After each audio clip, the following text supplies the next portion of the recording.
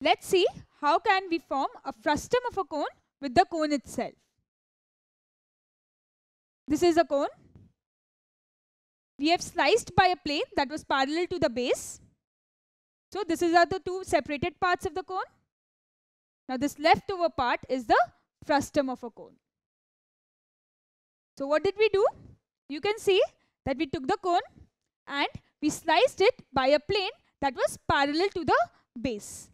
Now this cone separated into two.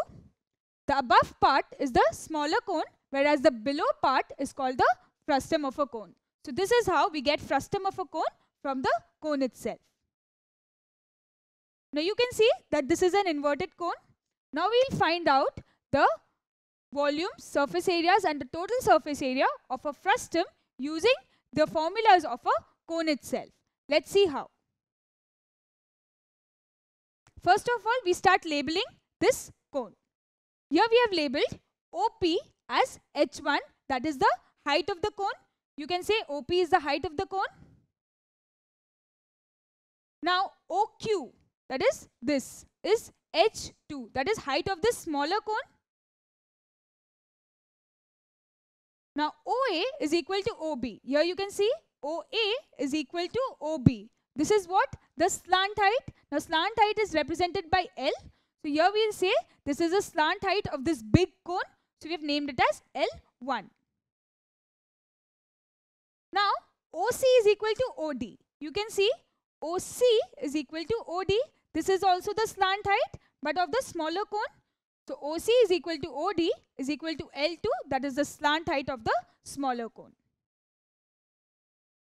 Now PB, that is this, is the R1, that is the radius of the bigger cone.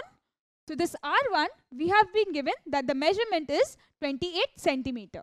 So let's take it as 28 centimeter. Now QD, where is QD? This part, this white part is called radius 2, that is R2. Why R2? Because this represents the radius of this smaller cone. So we have represented it as R2. Now this is given as 7 centimeter.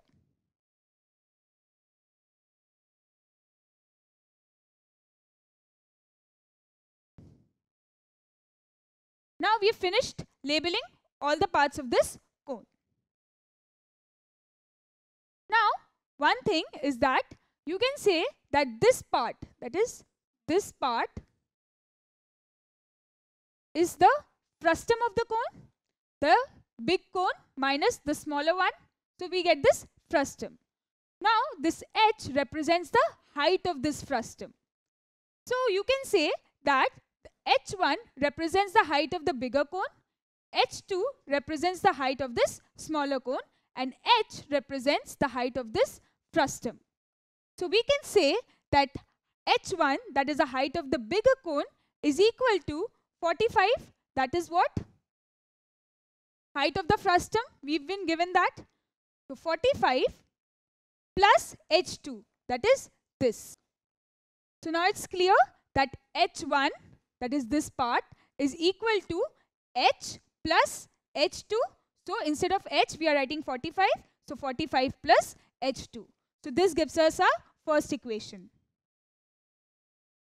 Now the second equation that we want to find out the heights of both the cones, we have to first prove that triangle OPB is similar to triangle OQD. Look at the figure. Triangle OQD needs to be proved similar to triangle OPB. Let's see. Now first of all we can see that angle POB is equal to angle QOD. Let's see which are these angles. POB, that is this, is equal to angle QOD. QOD, so you can see both are actually the same angles. So both are common in both the triangles. So these are equal. Now let's move to the second one, that is angle BPO. Which is BPO? BPO, this one. Now this is 90 degree. Why? Because OP, that is OP, is perpendicular to AB. Similarly, angle DQO. DQO, that is this one. This is also 90 degree because OQ is perpendicular to CD. So both these are equal. So we can say that angle POB is equal to angle QOD because they are common, and angle BPO is equal to angle DQO, both are 90 degrees. So we can say that triangle OPB is similar to triangle OQD by the angle-angle axiom. So we have proved these two triangles similar. Now, since triangle OPB is similar to triangle OQD, the ratio of their sides will also be equal. So we can say that H1 by H2, that is what? OP by OQ is equal to R1 by R2, that is PB by QD. Ratio of its sides are equal. So now let's substitute R1 by R2. So H1 by H2 is equal to what? Substitute the values of R1 and R2. R1 is 28 and R2 is 7. So 28 by 7. 4 by 1. So H1 by H2 gives us a ratio of 4:1. That is H1 by H2 is equal to 4 by 1. This gives us our second equations. So we've got two equations in terms of H1 and H2. First one is H1 is equal to 45 plus H2, and the second one H1 by H2 is 4 by 1. Now using these two equations we can find out the values of H1 and H2. So let's solve this. From the second equation we can say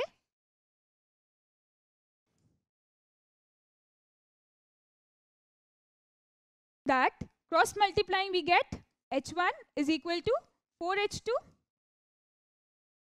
Now instead of H1 we'll use 4H2 in the first equation. So let's substitute H1 here. H1 is equal to 45 plus H2. Now substituting H1 with this we get 4H2 is equal to 45 plus H2.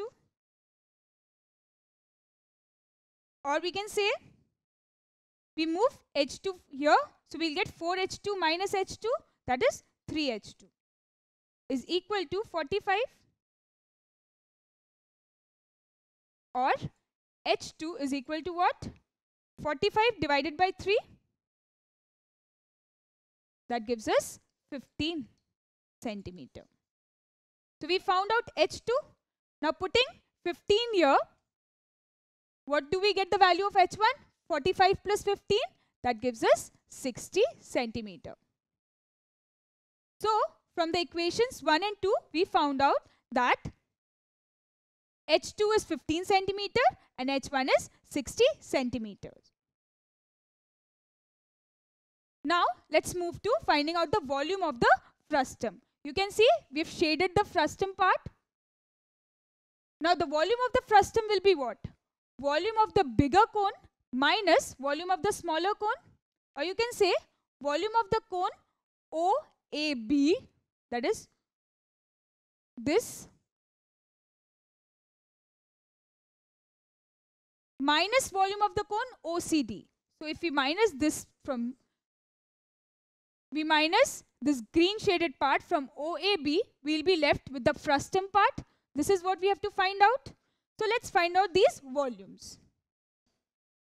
Now we know that the volume of the cone can be found out by the formula 1 by 3 pi r square h, where r represents radius of the cone and h represents height of the cone. So volume of the frustum is what? Volume of the cone OAB minus volume of the cone OCD. So let's solve this. The volume of the cone OAB is what? 1 by 3 pi r square h. So r, that is radius of the cone OAB. This is OAB. So the radius is 28. So r square, that means 28 into 28. Into h, that is the height of the cone. So the height is 60. Now minus volume of the cone OCD. So minus 1 by 3 into pi. What is the radius of OCD? It is 7. So 7 into 7 into h, height of the cone OCD is 15. So now let's cancel.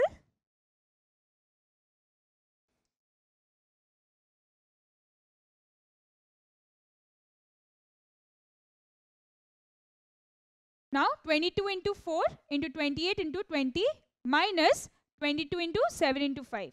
We get 49,280 minus 770 centimeter cube. Why centimeter cube? Because we are finding out volume, and volume is represented in cubic units. So now solving this, we get 48,510 centimeter cube. So this is the volume of this frustum. So how did we find out the volume of this frustum?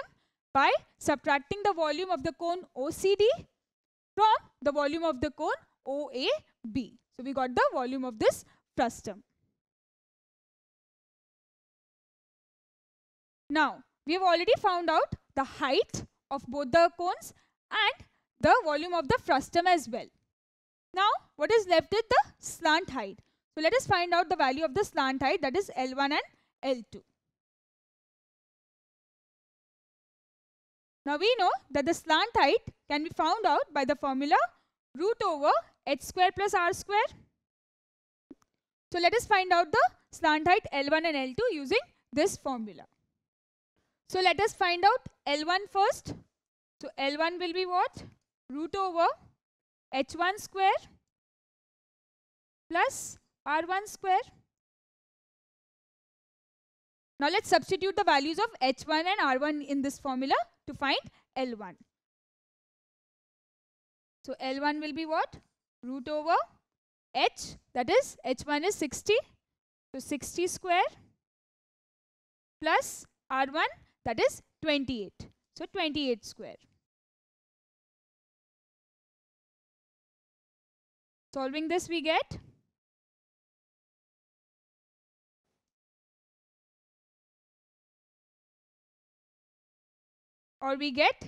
approximately 66.20 centimeter. So we found out the first slant height, that is the slant height of the big cone OAB, that is 66.20 centimeter.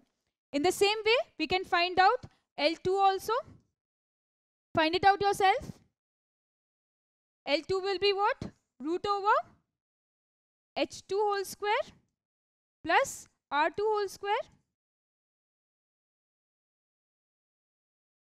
So let's find out L2. It will be root over h2 square, that is 15 square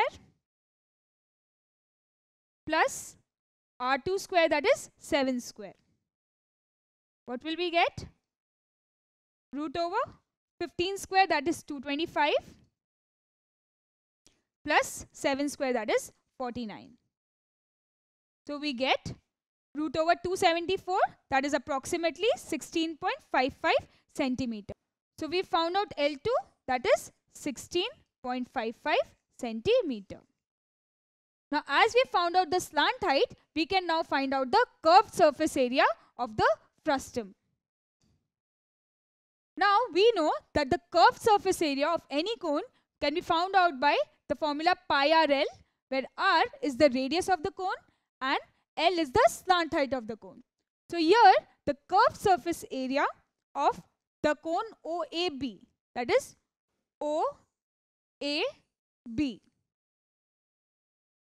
So the curved surface area of OAB minus the curved surface area of OCD. So the curved surface area of OCD here. So if we subtract this, what are we left with? We are left with the curved surface area of the frustum. This is what we have to find out. So the curved surface area of the frustum of the cone is curved surface area of cone OAB minus curved surface area of cone OCD. So let us find out this using this formula. So we can write that the curved surface area of the frustum of the cone will be what? Curved surface area of OAB, that is pi R1 L1. This is what we have taken the radius and slant height of OAB, R1 and L1, minus curved surface area of OCD. How will we find out the curved surface area of OCD? Pi R2 L2. This is what is the radius and slant height of the cone OCD. Now we know how to find out the curved surface area of the frustum of the cone. It is pi R1 L1 minus pi R2 L2, where R1 and L1 represent radius and slant height of the bigger cone, and R2 and L2 represent the radius and slant height of the smaller cone. So now let's substitute this with the values. So we can write pi, that is 22 by 7, into R1. R1 is what? 28 into L1. L1 is 66.20 minus pi R2 L2, so 22 by 7 into R2, that is 7, into L2, that is 16.55. Now let's solve this.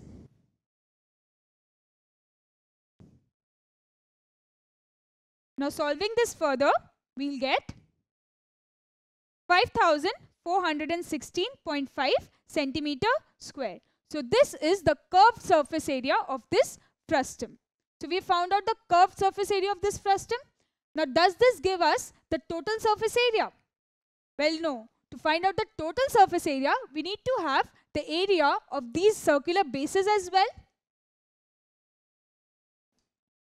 We can say that the total surface area of the frustum is what? The curved surface area of the frustum plus area of the two bases. Which bases? This and this base. This has to be included with the curved surface area to find out the total area of the frustum. So let's find out the area of these two bases. So area of the two bases will be what?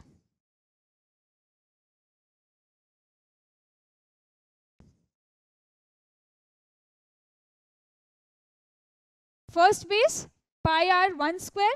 Well, the area of any circular base is pi r square. So in this case, we'll take pi r1 square because the radius of this base is r1, that is 28. So pi r1 square plus the second base is what? This one, pi r square. Here we'll take r as r2. So pi r2 square.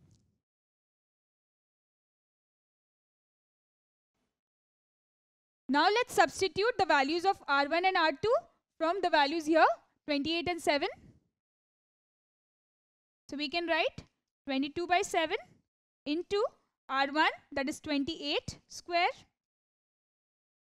plus pi, that is 22 by 7, into R2 square, that is 7 square. Now we get this. Now solving it further, we'll get 2464 plus 154 centimeter square, and adding this up we get the area of two bases total as 2618 centimeter square. Now you already know that the total surface area of the frustum is the curved surface area plus the area of the two bases. We had already calculated curved surface area previously, and just now we have calculated area of the two bases. So now adding these both together, we'll get the total surface area of the frustum. So we had found out that the curved surface area is 5461.5 centimeters square, and the area of the two bases we have calculated is 2618 centimeters square. Now adding this up, we get 8079.5 centimeters square, and rounding it off, you get approximately 8080 centimeters square. So this is the total surface area of the frustum of a cone. So now you know that the total surface area of the frustum of a cone is the sum of the curved surface area plus the area of the two bases.